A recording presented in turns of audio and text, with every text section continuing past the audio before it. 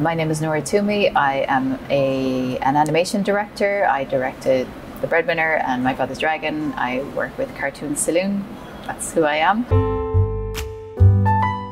I think maybe the first film that I want to mention is Children of Men. I absolutely love that film, and it's weirdly a comfort film even though it's really bleak. So, second film is The Princess Bride. I'm a massive William Goldman fan, and again I just love that film, and it has quotes for me every week. The third film is The Tale of Princess Kaguya. Huge Takahata-san fan. Absolutely amazing film with just glorious sequences of gorgeous animation. Then the last one is Laika's Kubo and the Two Strings, which again is just absolutely beautifully animated.